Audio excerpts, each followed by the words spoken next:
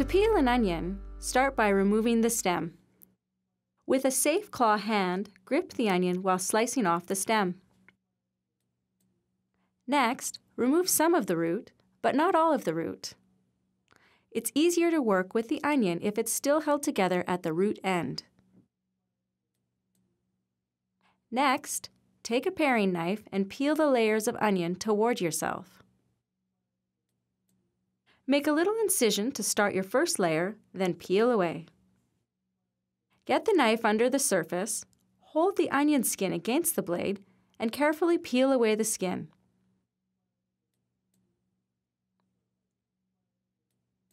Use your knife to clean off any stubborn, remaining bits of onion skin.